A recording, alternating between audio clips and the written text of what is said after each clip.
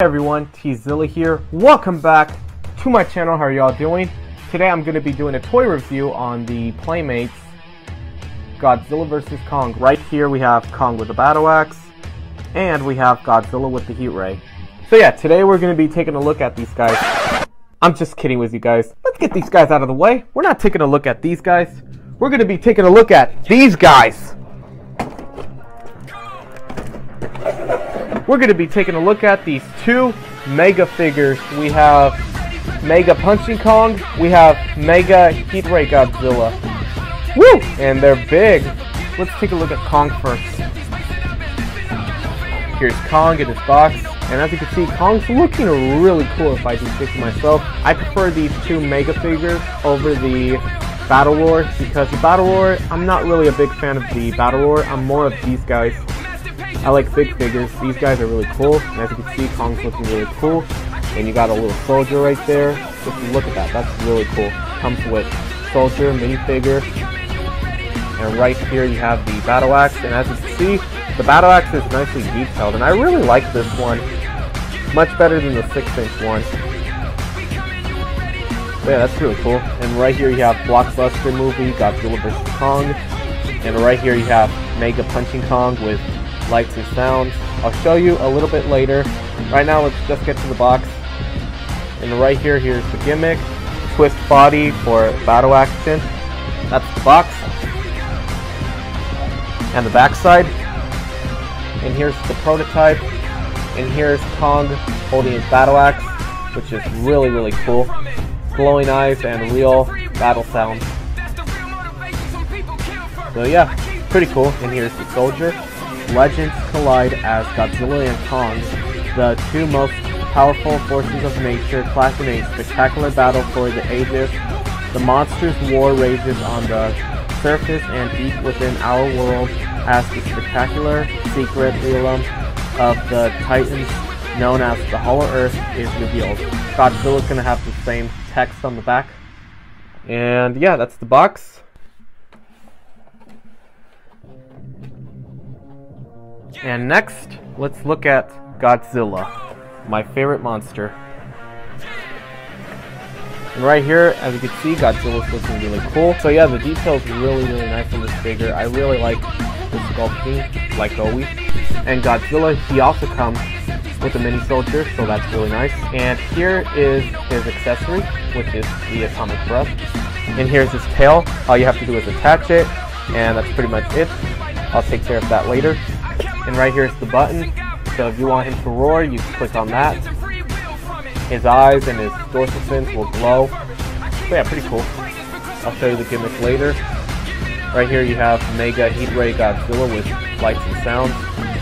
And right here, here's the atomic breath that he has, and onto the back side. And here's the shot of the prototype. And as you can see, it looks really cool. Power up, Heat Ray, lights, and sounds. And here's the soldier. So yeah, that's pretty cool. And right here you got the text. So yeah, pretty cool. Alright, which figure to review first?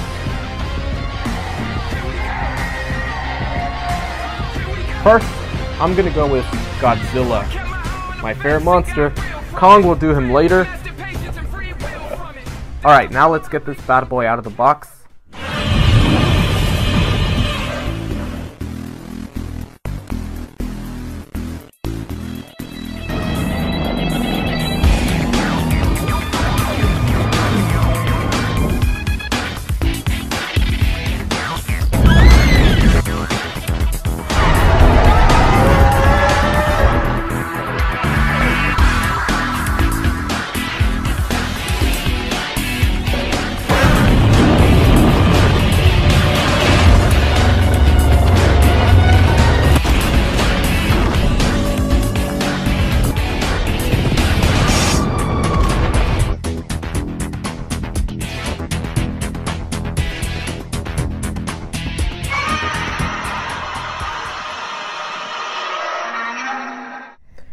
And here he is, guys, and as you can see, whoa, he's pretty big.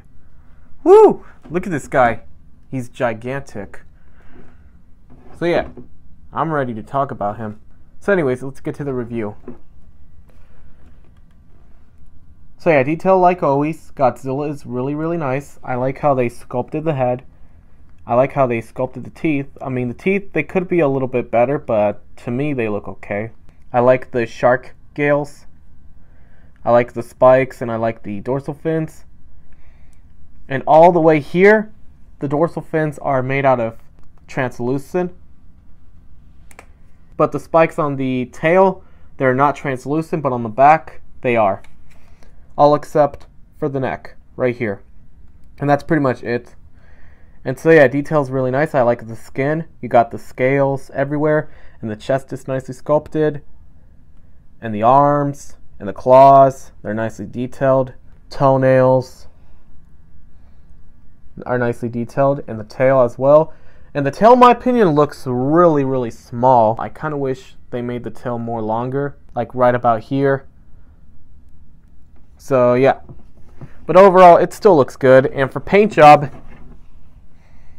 is really nice on this figure. I mean, he's more of a grayish color, and on the spines he's more blue. And the toenails are black, and so are the nails on the claws. And the teeth are painted, and the tongue as well, which is pink. So yeah. Now when it comes to Godzilla's articulation, the arms can move. They can move around like this. You can have him moving his arm like this. And the hands can also move 360. And the legs can move. It's a little bit stiff, but you just have to force it. Feet can move just a little bit. Last, the tail can move 360. When you get this guy out of the box, you have to attach his tail. When I got him out of the box, I didn't really have to use a hairdryer. I just had to move the tail like this in order to get in, and it worked. So yeah. So that's 9 points for articulation. And Godzilla has one accessory, not really an accessory, but he has one minifigure, and that's the soldier. And I really like the detail. The soldier looks really, really nice. Focus. Focus. Come on, focus. Please focus. Please focus. Detail on the soldier is really nice. I don't know how Playmates did it, but they did really nice. And here's a comparison with Godzilla. Come on, focus. Soldier is really small. Godzilla is really big. That is one big monster. Look at that. Dang. And Godzilla also has a gimmick, and he also comes with the atomic breath. As you can see, it looks really, really cool. Let's give it a try. So if you want to put on Godzilla's atomic breath, all you have to do is put it in his mouth. And once you put it in his mouth, Godzilla will shoot the atomic breath out of his mouth. If you push the button right here, Godzilla will open his mouth and fire his atomic breath, and Godzilla will roar. And his spines will glow. Alright? Oh yeah, and his eyes. In 3, 2, 1.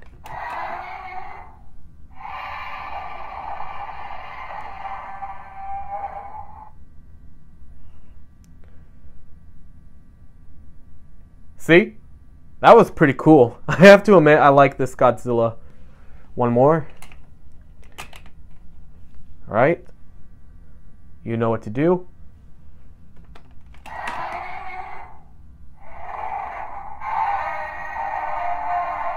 For the most part, Godzilla's going to have 2 roars, just like we heard the first one and the second one.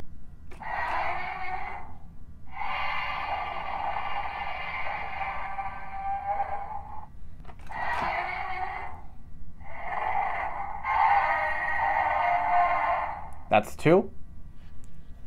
And so yeah, that was pretty cool, guys. Sound effects, accessory, minifigure. That's about it. Let's go on a size comparison. Alright, here he is with 2 legendary Godzillas.